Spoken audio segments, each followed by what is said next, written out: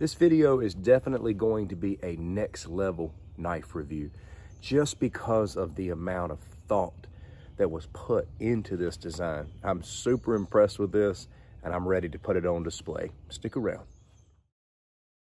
One of the most common phrases in life is that we get what we pay for.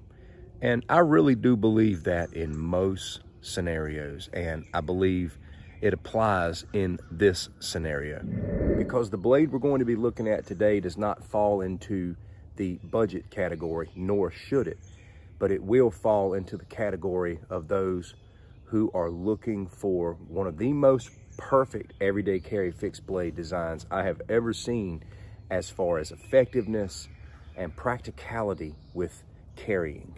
And that blade is the Beckwith Covert from Fisher Blades out of Montana. This is a USA made masterpiece, and there's a lot more to this than meets the eye. This is AEBL steel from Germany, but this is made entirely in the USA, scales and all.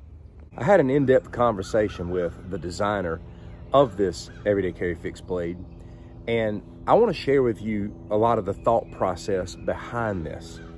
First, let's get a look at the contents in the package. You get this in-depth manual, which we will dive into. How you like the headquarters there? I'll let you read that for yourself. You also get a copy of the U.S. Constitution. You get the sticker, Fisher Blades USA, a Band-Aid, because you never know when you might mess up. You get to take a look here at the design, the batch number, and all of that, as well as an alternate sheath here, as we will be talking about in the carry options. The Beckwith Covert was designed to be specifically an everyday carry defense blade. And I emphasize fixed blade because it has no moving parts and you don't have to worry about it malfunctioning. This is also specifically designed to be carried in your front pocket, and it's slim enough to be comfortable, yet there's no compromise when it comes to sturdiness. Now, my friend, I just want you to get a look at that right there.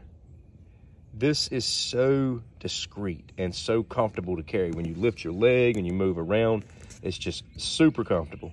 I want you to see this up close. This is designed to be indexed on the draw, regardless of what position you pull it from, whether ice pick or this way. Now, one of the things that I will say is that resheathing does take special care. When you deploy this, you can't just pop this right back in based on the placement of the sheath in the pocket. You have to do a little maneuvering, but if you have to deploy this, you don't need to be putting it up anyway. You need to get the job done before you worry about putting it back anyway. Now, I do want to show you something here. I'm sitting in the car. Here's my top saw. I carry this a lot, but it does dig in a little bit when I sit down and I have to kind of push it to the side. No big deal. The Beckwith doesn't do any of that. It's just right here. I can lean forward, I can do whatever, and I'm good. Something else to consider when you think about the design of this pocket carry being a little bit thinner, you can also put other things in the same pocket. You know, I've had some knives that I've pocket carried and you couldn't put anything else in the pocket. It's not that way with this one. Now, I love my top saw and I highly recommend it because it's obviously a much lower price point, but it does not have the same comfort as the Beckwith. It's designed to be a full hand grip regardless of what position you carry this in. I have a large glove size. If you have gargantuous hands, you may struggle with this just a little bit, but it's absolutely perfect for my hand. And you know, your hand could be even bigger than mine and it would still be okay. But this is designed to be a full hand grip regardless of what position you operate in. And when I talked to Chaz, he said he wanted this blade to be not too long, but long enough to do business. And it is long enough to reach key arteries if need be. This is the perfect shape for those who like saber grip here and here. This has got a very, very nice jimping. It's perfect. It's perfect for that grip to be able to maintain this blade and to have a good firm grip on the object. It is also really well set up for reverse and ice pick grip. You've got a very nice ramp here for the thumb and you've got guard on both sides. You're guarded on both ends. This blade is locked into your hand. Now these scales here are flat and they're coarse textured. It's got a really nice coarse texture on these G10 scales. But I want you to get a look at the blade from this angle as well. It's really hard to beat the Tanto design for self-defense just because of its ability to pierce, to get serious piercing power and slicing power here with this corner. Now we've got to talk about this manual. It is a review in and of itself. It's so, well thought out in its categories and its table of contents, grips, carry options, whether it's saber, hammer, reverse grip, deployment, just all the different things you want to look at with regards to this blade. As you can see, here's the specifics of the design with the pommel, the rear quillion, the grip and handle, the finger guard. There's the sharpening choil, if you can see that there. The tanto intersection, the tip, the swedge, and the thumb ramp. That's the body of the blade as a whole. You've got the intended purpose of the blade here, which we've covered, and you've got all the specifications, 60 to 62 HRC.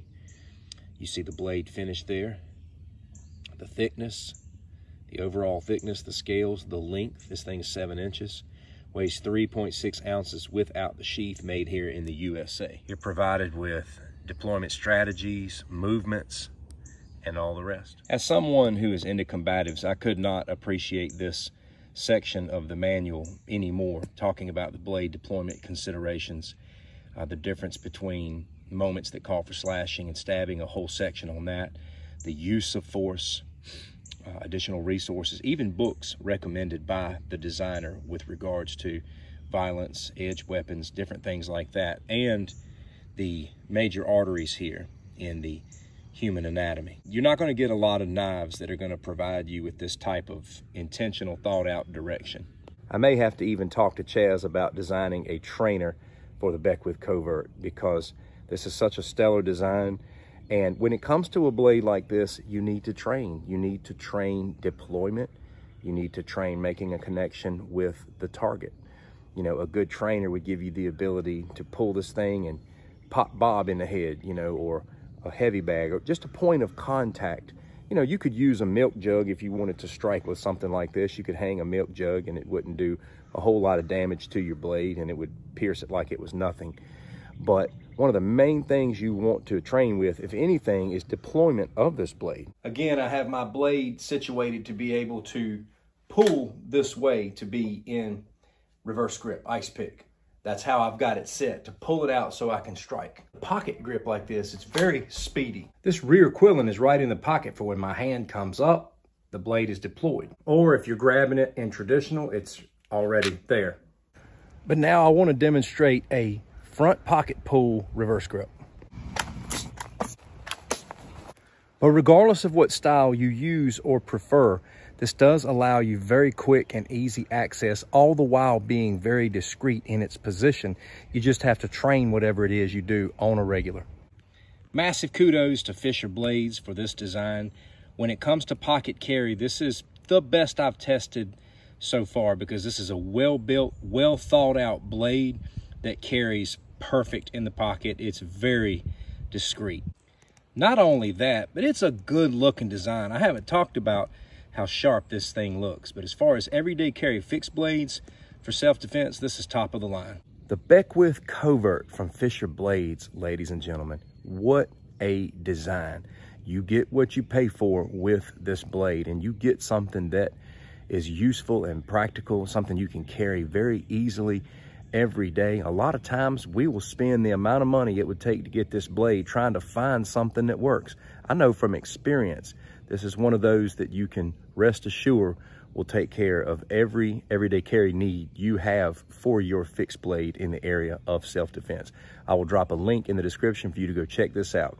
What do you think about this blade? I'd love to hear your thoughts. Take care.